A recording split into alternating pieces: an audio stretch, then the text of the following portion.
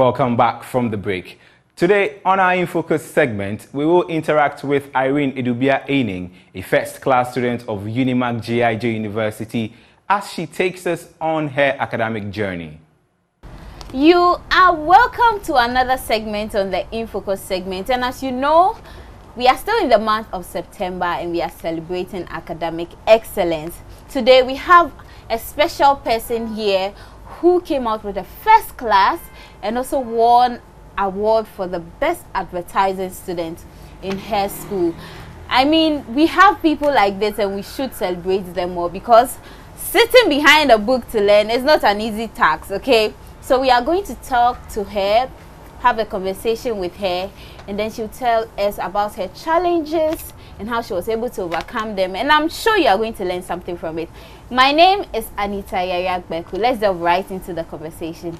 Hello, Irene Edubia Aining. Hi, Ira. You're welcome to our InFocus segment. Thank you very much. Good to see you. I know, right? Okay, Irene, can you tell us, when we mention Irene Edubia Aining, who is she? So, my name is Irene Edubia Aining, like you mentioned. I come from the eastern region of Ghana, Educom to be specific.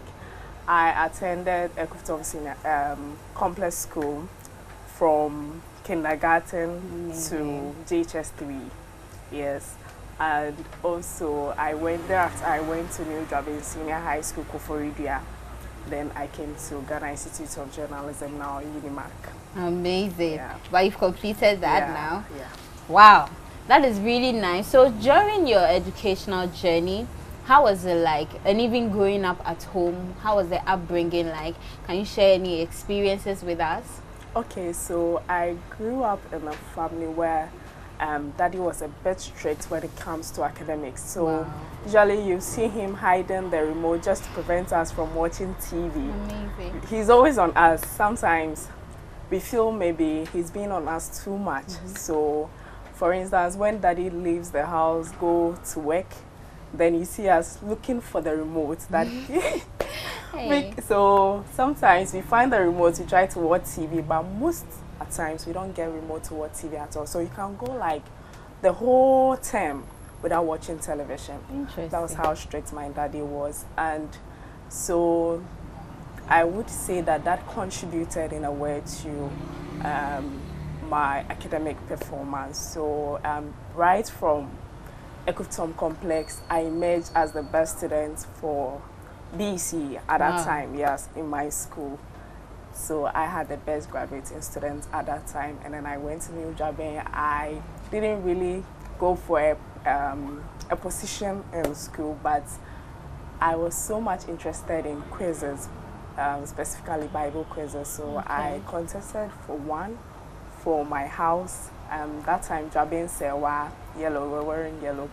And then I won for my house and also emerged as the best participant for the quiz. And then I came to GIJ. Yeah, so that was how the journey was like. Amazing. It's been a nice journey. I mean, best student.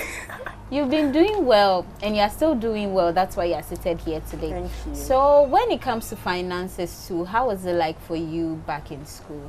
Okay, I would say that I was fortunate to get parents who put me through education. So even if daddy doesn't have, mommy comes to support. Yes, and even along the line, I lost my mother, but still daddy was there to support. So regardless of everything, I got support from my parents, I got support from other family members. Yes. Amazing.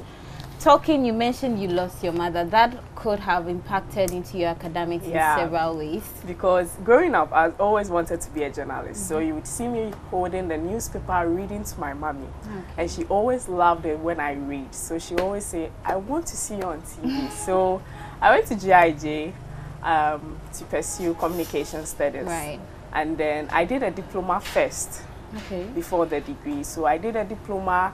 I was just left with some few months to complete the diploma course and then graduate.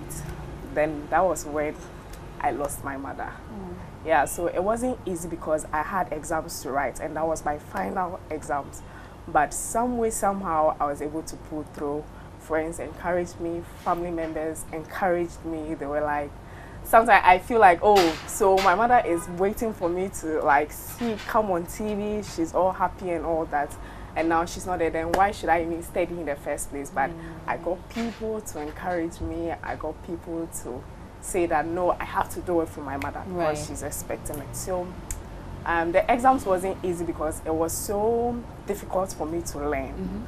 Yeah, but in it all, I was able to overcome, and then I also got best grades during the diploma, and then I furthered the degree. Yes, sure, girl. I mean, sorry for your loss, but all through you pulled out so well, and you got best grades. That's good. Thank you so much for pulling through for mommy. Thank you too. Amazing. So how is it like getting into GIJ? Was it a smooth ride? And when you got there, how was the reception like? And when it comes to academics, did you have any challenges? Okay, so even though I wanted to be a journalist, I was scared of math. So I would say that even though I was looking at other schools, not GIJ, I looked at Legon, but unfortunately I couldn't get a journalism course. I was looking at public relations or journalism, but I got public administration when I was looking for Legon. So I decided that, okay, let me go to GIJ. First and foremost, it can help me shape who I want to become. And then second, I was going to dodge maths. But unfortunately, when I went the first semester, I just checked my courses and statistics was there. I was like, I'm dodging maths because I really hate maths. I don't know. Right from the start, I had basic school, GHS, I had so many maths like class teachers because my daddy knew my weakness. So yeah, I had teachers to teach me, but it didn't help. I won't say the teachers didn't do well, but I feel I'm just not interested in maths. But I went to GIJ, I met statistics. It was very difficult. I won't lie. It was very difficult. Sometimes you write exams and mid-sem over 40, I'll just get 9 over 40. I'm like, how do I make it? You know, right? So that was how terrible it was. But so what helped me was I made friends with people who had strength in that course. So I had a friend, she's called Irene. She was good in math. I had a friend, Hamdia. So anytime I have problems, I know that this is my weakness. This friend can help me. So I just go, anytime you're having a test, anytime it's exam, then they just take me through. And then I was able to also pass my statistics without any reset. Yeah, so these were some of the challenges I faced. And then I realized that when I got to GIJ, presentation was something that they really like.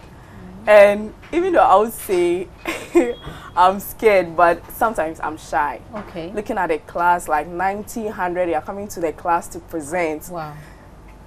And when you make a mistake, people will make funny comments. Like that thing, so it's in your mind. So even before you even have to present, so the fear is already there.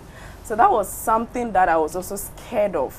So I didn't answer question in class. Like I'm scared. I'm just scared that, oh, okay, what if I say that is wrong? Someone will laugh at me. But I would say gradually, I had teachers who wouldn't say that, okay, oh, choose who you want to present. There are teachers who will point, I want this person to present. So it builds the self-confidence. Even though when you start, there will be a little hitches here and there, but as you continue practicing, you become like abreast with whatever you are doing. So that helped me a lot. And then I was also able to overcome that barrier. Amazing. Being able to overcome that shyness, was it just the fact that your teachers were pushing you, or you also? Okay, so when I got to a time, I realized that even though they were pushing me, they were helping me. So I need to also help myself. Because it's one thing when someone wants you to do something and then you are doing it for the person. You feel that, oh, okay, let me do it for this person because he or she is asking for it. And then the other thing is, okay, even though the person is pushing me, the person has seen my strength, the person has seen some kind of ability in me. Okay, if this person has seen this, then why don't I involve myself in whatever I'm doing? So I think I psyched my mind, okay, if this person is seeing this in me, it means that I have it and I need to push myself. So yes, that helped me a lot, and then I was able to overcome that barrier too. Amazing, because I realized that you yourself as a person have to accept that you need to overcome a challenge. Exactly. Before you can actually overcome it. You may have the push, but if you don't set your mind to it, you may not be able to do it. Amazing. True. So when it comes to courses, what courses did you do in the university, GIJ? Well, I even remember, but so diploma, I studied communication studies, and then so I did communication studies in diploma, and then degree I did communication studies, but I majored in PR, public relations. Right. Yeah. Okay, so but that was initially diploma. I didn't want to do public relations because, as I mentioned, I wanted to become a journalist. Exactly. But when I did the diploma, I realized that public relations is a bit broader and it covers an aspect of journalism. Okay. So why don't I do something which is a bit broader, so that, you know, now looking at the unemployment rate in the country, at least if you don't have a chance here, you can pursue another career here. So that's why I selected public relations over journalism. Amazing. Yeah. So now you still aspire to be a journalist? Yeah, a journalist or a public relations officer. Great, amazing. So when you went to school, you mentioned that was in JHS or SHS. You mentioned you did not take up any positions. Did you take up any positions when you got to GIJ? No, but I I didn't take up any positions, but I participated in a lot of curricular extra activities in school. Yeah. Such as? Such as we had politics. Okay. Everyone who goes to GIJ will know that there are courses that you need to be like a politician. So yeah, just advocating for people to vote for you. Amazing. But it's not real, of course. So I engaged in politics, events. We had one, I think, level 300, if I'm not mistaken. It was a political activity where we're supposed to select between NPP and then NDC, and then you advocate for people to vote for you. I went to NPP, so I was like the party leader. Yeah, and it was fun. I learned a lot. Yeah, and it all contributed to, you know, boosting my self-confidence. Amazing. Yeah. So at the beginning, I mentioned you came out with the first class. Yeah. You mentioned that at the beginning you had problems with statistics and then shyness. Aside from that, did you have any other issues? Aside from that, because I was working. So after when I came to GIJ, I was given the opportunity to intern with any company, and then I got multimedia, the Multimedia Group Limited. So I joined Joy Prime, where I was doing a little bit of producing, so production. I was helping, and then I also got the opportunity to go to TV and then do presenting. So I was kind of doing a lot of things, and then at the same time I was studying. And this wasn't like a Saturday going to school on weekends. It's throughout. So it was a problem for me. But one thing you have to know is it all begins with a mindset. There are certain things you need to say that, okay, I want to overcome this problem. I can overcome this challenge. So you need to plan well. You know that you are working, you know that you are schooling. How best can I manage my time so that I don't slack when, you know, I'm called to make certain things at work. And then they wouldn't see that, oh, I really left something undone. And then same, it shouldn't affect school. So you have to plan your time well.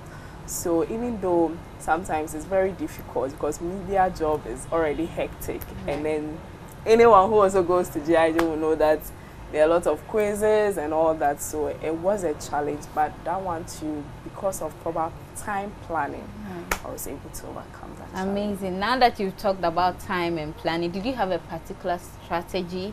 And if you did, can you share with us? Maybe your listeners want to know how you were able to balance work with school. And you came as first class. Okay, so I never missed class. I never, unless maybe of course I'm sick. I never missed class. At the time, COVID stroke came to play, where we were supposed to learn via Zoom online. there are some people who they'll just set the Zoom and then be doing other things.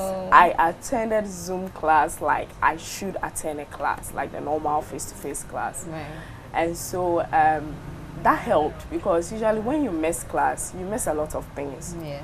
And then this is a situation where I'm working and then I'm going to class. If I decide that, oh, I won't go to class, at the end of the day, it is me that I'll be found. Exactly. So I never miss class. I make sure that, okay, multimedia, sometimes I close like 5. I can get some ample time to study. Okay. And then I like to write. I don't know, I like to write a lot. Even if it's like one line, I like to write. So when teachers are teaching, I would always write. If anyone knows me, will tell you that fact. So I think it helped me keep notes. So even if I don't have the lecture notes, my own notes, because I've written it, I'm really abreast with whatever I've written, unlike something that they've typed for me. Okay. So during those small period, you need to rest. But between, like, if it's 30 minutes, it's fine. 1 hour, it's fine. You can rest. So during the week, you can study like maybe twice a week, depending on your strength. So it helped a lot. And then if you don't understand anything, it's easier for you to listen to people. So you have friends, they can do VN, I don't understand this. So even if you're at work, you have your earpiece in your earpiece in your ears, and then you'll be listening to it while doing other things. And then I think it works for me. It worked for me. Yeah. That's pretty nice, because you had to combine work with school, learning. That's very, very difficult, I can say for a fact. And you came out with first class. That's brilliant. Thank you. So for your last year in school, I know that GIJ have a lot of projects you have to do, teasers and all. How did you do that? Because you were working. And okay, so before I decided that, because I was already working and then there was a lot on my desk, I wanted to let someone do my project work. Okay. But that idea changed when I saw there was this campaign on Joy News about road safety. Okay. So they were advocating for drivers, motorcyclists to adhere to road traffic regulations. Right. So I took it upon myself. In fact, I became interested in the subject. Okay. So I read a lot, and then I realized the number of people who are involved in accidents, the number of people who die as a result of accidents. So I think because I was interested, I decided that, okay, then I'll do my project by myself. Okay. So I jet towards, and you know, it has to be media related. So I took it from the angle of, you know, people are preaching about road safety. There are a lot of road safety campaigns. Right. But does it have impact on these users, road users? Exactly. But I focused on cyclists. Okay. Because they are the Okada men. Now, every now and then, one is involved in an accident, either a pedestrian or a car. So I decided to do a project around investigating the impact of campaigns on the behavior of road users using the Okada riders at Circle. And because I selected Circle is closer to my workplace, so it's easier to get the people instead of taking from another region, which will be difficult. So it helped me a lot. My project my project supervisor was also helpful. Right. Even if there was a problem, he would find a way to correct you, go back, go and do this. He really helped me, Dr. Obeng. Yes. So it all helped me. Yeah. Amazing. So did you know that you were getting the first class? Well, because of the grading, you would know. Okay. And I wasn't expecting it when I got to level 300. And then in level 300, GIJ introduced something new, that is awarding students who had GPA from 3.5 and above. Okay. CGPA, sorry. So it was kind of an award for rector, the rector's award. Okay. That was the names. And it was the first time GIJ had introduced. So I was just there. I think I was coming to work. And then people texted me, congratulations, congratulations. So I was like, even though I was abreast with things happening, but I really don't focus on like messages posted in groups and all that, unless maybe, of course, it's an assignment and other things. So I was asking, why are they congratulating me? So a friend asked me to check my DM. He had sent a list. So I looked at it, and it was the rector's list of honor to honor students with CGPA 3.5 and above. And then my name was there. Hey. Even though I go to my portal, I didn't even pay attention that my GPA was around that point. So right from level 300, I got that award together with a few students. And then when the results for level 400 came, I didn't really get A. I got B, I got C. So I was now contemplating, hey, if I can get this first class. Sometimes you be there, you see yourself, see, I know like the results are not in. You want to guess, oh, maybe I think I'll get B because of how I wrote this paper. But when it came, I realized that I'd even passed the points that even would let someone get first class. Hey. So my GPA had even passed the 3.5. Yeah. Wow. Shock. Amazing. Thank you for doing all the work and then pushing to get a first class. I mean, you didn't know, but I think the 3.0 award that it brought also pushed you because it kept you on your feet. Yeah, knowing because that now it was like, okay, if you work hard, you get it. Exactly. And if maybe things doesn't go well, that means actually basso. But I wasn't expecting the best advertising student. That was what I was coming to talk about. I wasn't expecting it. Like, it came as a surprise. When they mentioned my name, I wasn't expecting it. Why were you not expecting it? Because, well, I had a lot of people in my class who were equally academic good. Like, they were so good. So that award came as a surprise. That award came as a surprise. Amazing. I wasn't expecting it. When they mentioned my name, I had to delay before I stood up. You had to, I mean, absorb the information you just... Yeah. Amazing. So do you remember the exact project you had worked on to have received that reward? Okay, so in advertising, we did a lot. We were supposed to advertise for a product. We selected Samsung. Okay. So we did a Samsung project. That's for my group. And then we also did for one that is about condoms. Yeah. So, so yes, these are the projects I remember. Amazing. Yeah. Thank you so much, because it's been a wonderful time with you, and I've been inspired. I've learned so much from you, and I'm sure our audience also have learned a lot from you, because having first class is never easy. It's not easy at all. So I want you to look into the camera, encourage someone out there, a student, someone who is even thinking of going into school but has the doubt that, oh, maybe if I go I might not do well. Why do I waste the money? Speak to a parent also to give the students the chance to open up and do the things they are interested in, because skills building is very important in our time now. So kindly inspire us. Okay, so if you're watching me out there, life is a journey. I started school not knowing that I would lose my mother along the way, because all my life, I was doing everything for her, even though, yes, I was doing things for myself. But along the line, the person who desired to see me on TV, I lost the person. So these are things that happen in life. So maybe if you're watching me out there, maybe you've lost your parents, and then you feel that, oh no, I don't have to do this anymore, because if my parents are not there, then why am I even pushing to get there? Remember that wherever they are watching you. They are still watching you. And even if they are not watching you, there are people in the family, your friends, even workplace, there are people who really look up to you. So you need to push harder. It's not easy. You need to pray. Prayer is very, very, very, very, very, very important. Put God first in everything you do. Right. Because at the end of it, or when the storm comes, He's the only person you can look up to. And then push yourself. Don't wait for someone to tell you what to do. You should know what you have to do.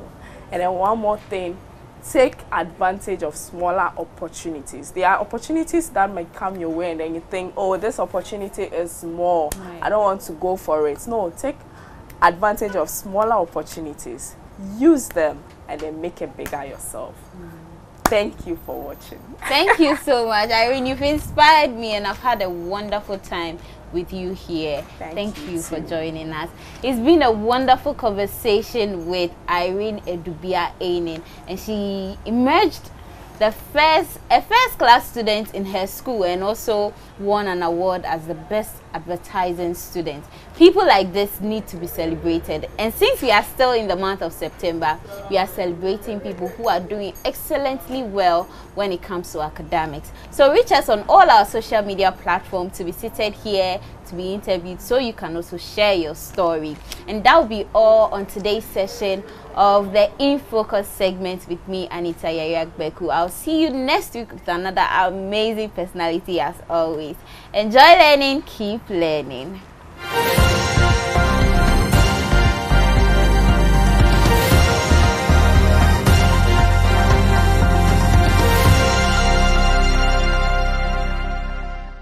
Do you have anyone you want to celebrate in the month of September? Send details to us and let Joy Learning TV celebrate that special person for you. Are you wondering how you can do that? Watch this video.